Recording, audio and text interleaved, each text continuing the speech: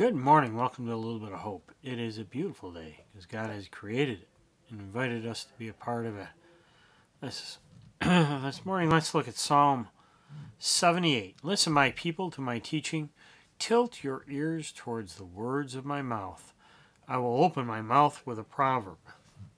I will declare riddles from days gone by, ones that we've heard and learned about, ones that our ancestors told us. We won't hide from their descendants. We'll tell the next generation all about the praise due the Lord and his strength, the wondrous works God has done. He established a law of Jacob and set up instruction for Israel, ordered our ancestors to teach them to their children. This is so that the next generation and children not yet born will know these things, and so they can rise up and tell their children to put their hope in God, never forgetting God's deeds, but keeping God's commandments, and so that they won't become like their ancestors, a rebellious, stubborn generation, a generation whose heart wasn't set firm and whose spirit wasn't faithful to God.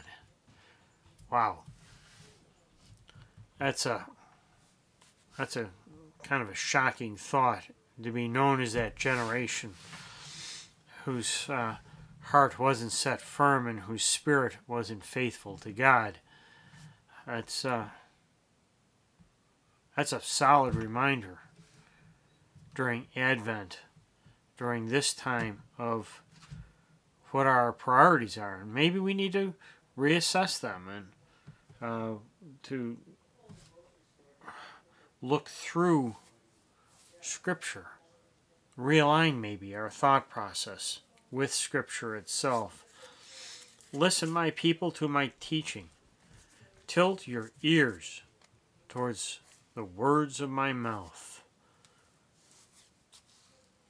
It's very profound when you think about it.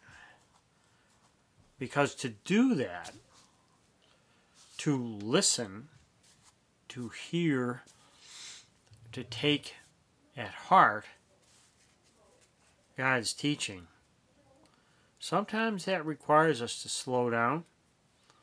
Sometimes that requires us to be intentional about looking through Scripture, meditating, celebrating, in a way, what's been said, such as the covenants, in our words and our actions and our understanding of our relationship with God.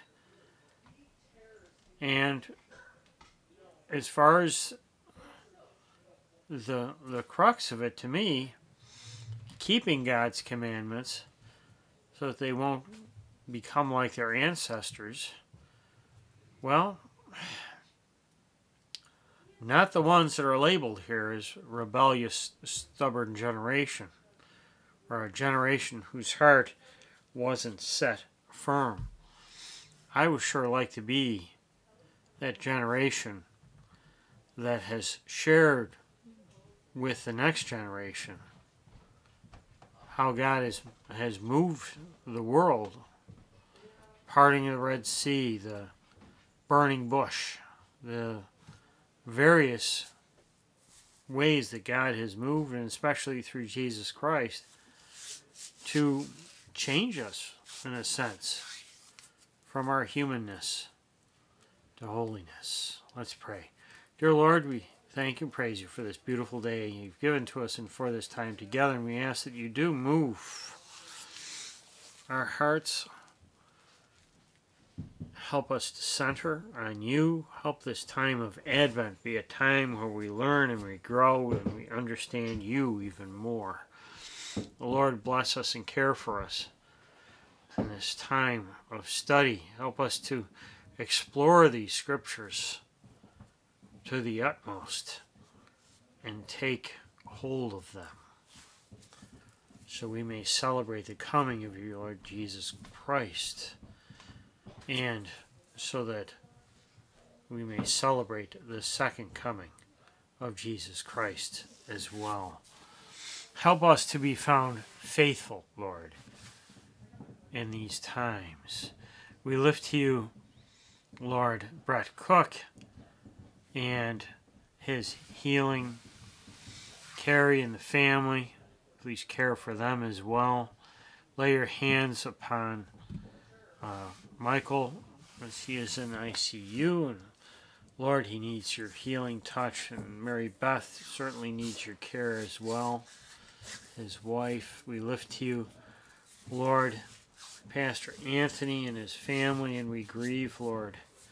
And we grieve with others who have lost loved ones. Lord, such a difficult time to lose someone you loved. Not that any time is easy, but we especially lift to you, Lord, all those that are struggling. Those that are struggling with mental illness or emotional difficulties. Those that are struggling because of, family situations. We lift to you, Lord, those who are also struggling with financial, with jobs, with whatever standing in their way. Lord, we thank you, we praise you, we lift up our church, Lord, our leaders and our congregation and our finances, that we may be on and stay on track with you. We lift to you, Lord, the joy of this Advent season and a calling for a renewal and a refreshment.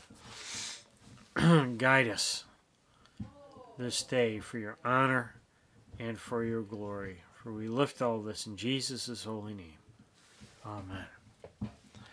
Well, my friends, special good morning to you. It is great to see you up online this morning, and certainly hope we can share more time together as we continue to go through the Psalms. So, until we see each other again, may the Lord bless you and keep you. May the Lord make his face shine upon you and be gracious to you. May you be blessed and be a blessing to others. Share a kind word, a random act of kindness. Pray deeply for your neighbor, those that you know and don't know. For that, Lord knows there are so many people that are struggling with illness, some with depression, that God can heal if we lift them up. Just a thought for this day. So, my friends, any comments, concerns, please place them in the comment section below. And until we see each other again, truly may you be blessed and be a blessing to others. May you pass along to the next generation all that they need to understand our Lord and Savior. So, till we see each other again, bye for now. God bless you.